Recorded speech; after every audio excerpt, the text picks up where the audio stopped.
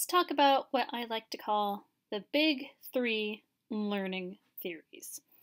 There are three learning theories that you'll hear referred to more than any others in instructional design, and they're all a pretty good example of what you can expect from learning theories in general. So let's go ahead and do a summary of these, and I'll talk about some examples for each as well. Let's start with a quick recap or mini discussion on how people learn. If you're really interested in a really wonderful graphical guide to how people learn, Julie Dirksen, Dirksen, wrote this wonderful primer. It's a book called Design for How People Learn, and it's a really nice little crash course with a lot of illustrations and examples on how people learn. Highly recommend this text. But in general, how people learn is pretty similar person to person because our brains develop pretty much the same way. So learning styles are not a thing, but learning experiences, when you design them, you might shape them by individual preferences as well as disabilities. So someone might have a preference in how they learn, and if they have a disability, that needs to be part of the design process as well. The method of instruction, how someone is going to learn something, how it's set up, should also depend on what is being taught and how it is being taught. So some examples of this would be math. If you're teaching someone to do long division, they're not going to learn how to do it on their own just by watching somebody else do it. They might start the learning experience by seeing someone else do an example, but unless you actually practice doing math yourself, it's not something that you're just going to pick up out of the air. It's a skill that you have to practice over and over and over. That's an example of active learning as well. Generally, an experience needs to be an active learning experience for it to actually have an effect on the learner and for them to actually master the skill and incorporate it into long-term memory. So always think about what's being taught and how it's being taught. It can vary based on the subject at hand. As I just mentioned, learning experiences are always more effective when learners are active and engaged. It's not to say that you don't learn anything from a lecture, okay? You can learn lots of stuff from lectures. There's a reason colleges have been doing it for a very long time. There is a learning effect that comes from lectures, but it's not the best learning experience. It's a passive learning experience, and the learner, after watching a lecture, has to go back to their notes and really engage with the material themselves in an active way for that material to really stick in their minds. So one way or the other, there always needs to be some sort of active experience in a learning experience for it to be effective. And I want to throw in that feedback is critical to the learning process. There's nothing worse than mislearning something and no one ever telling you that you didn't get it right. And that's one of the big challenges with the traditional learning model, again with college, is that if you didn't learn something correctly and it comes to the midterm and you feel confident and you answer the questions on the midterm, but you answer them terribly incorrectly when you think they're correct, and it's a big blow when you get a very poor grade back on that midterm because you had a passive experience up until that point in the semester, and you're kind of trying to teach yourself the material from the lectures, and no one ever, was able to give you that feedback that you mislearned something. And that's not to say that an instructor or the professor is always going to be the responsible one for correcting mislearnings. There's lots of ways to incorporate peer feedback and other activities, and even individual activities, so that you can get feedback. But feedback's always going to be critical to the learning process, to not only avoid mislearning something, but also to reinforce when you do get something right.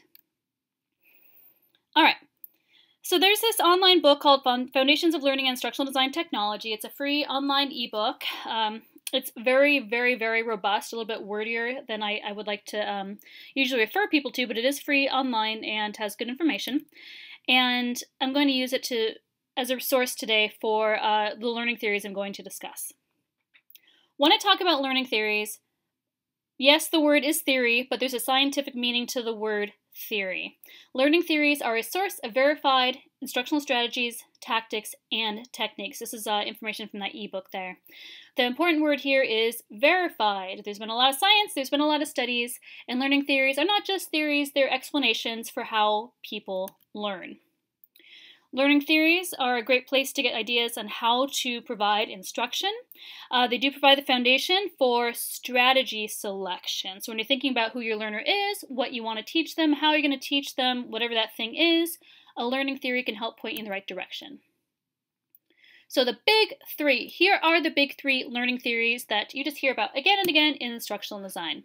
You have behaviorism, cognitivism, and constructivism.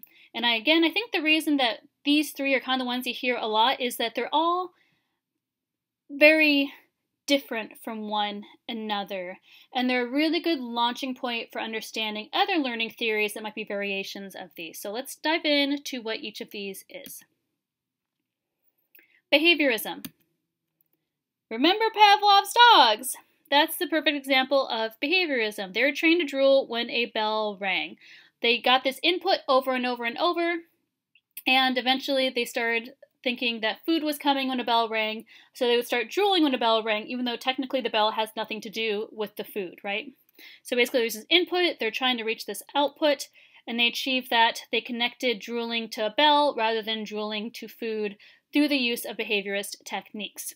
Now, that's not to say that we're going to treat your learners like Pavlov's dogs, but again, this theory can be the source of some good strategies for instruction, depending on your learner and certain topics.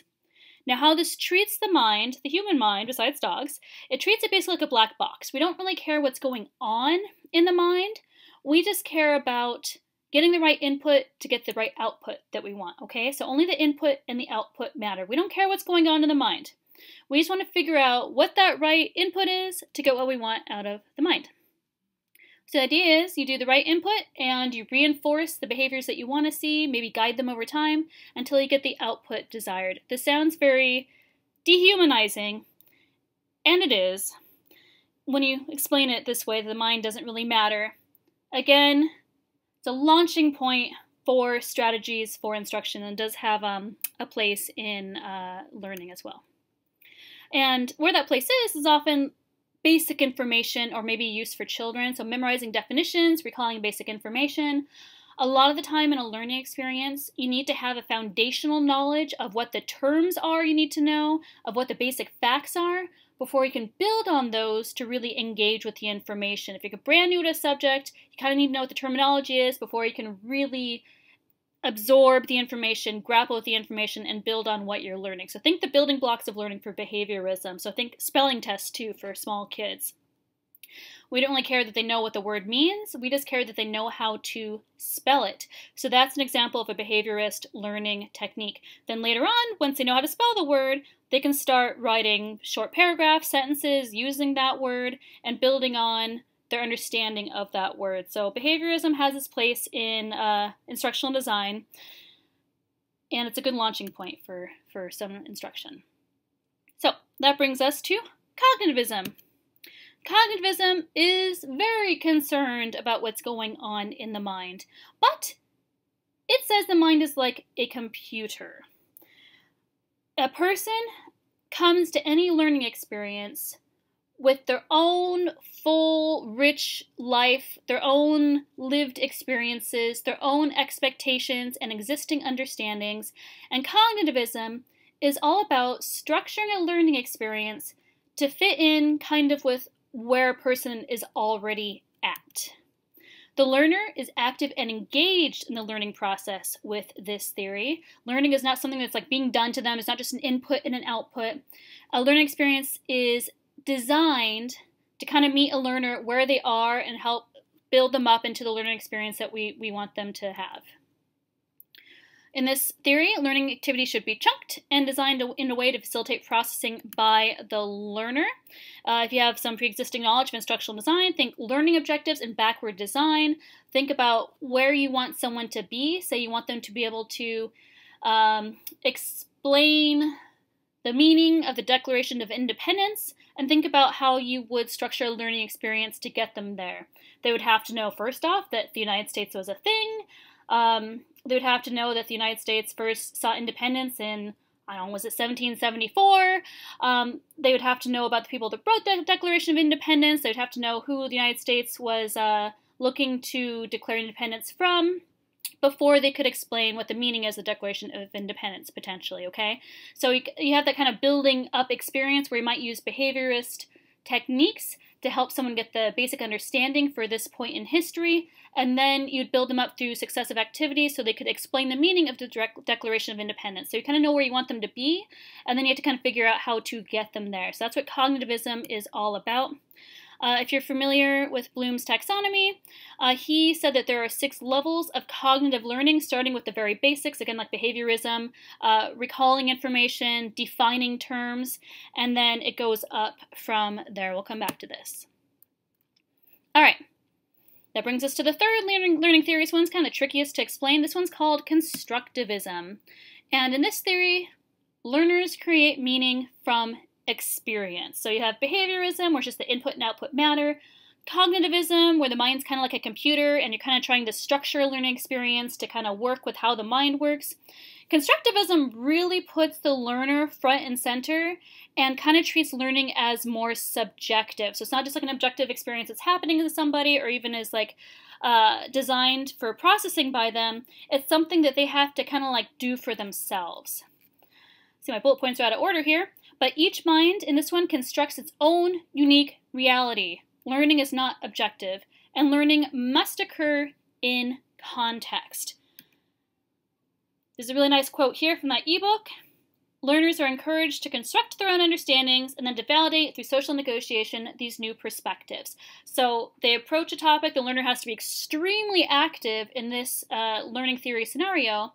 They have to figure out what the topic is, and then start validating through social negotiation these new perspectives. What do I mean by that? Think apprenticeships, Montessori-style education, experiential learning. I talked already about feedback in the learning process and how critical it is to avoid mislearnings and to reinforce proper learning of whatever the topic is. Constructivism is basically all about that. You have an apprenticeship, you're learning something, say, on the job, say you're shadowing a carpenter.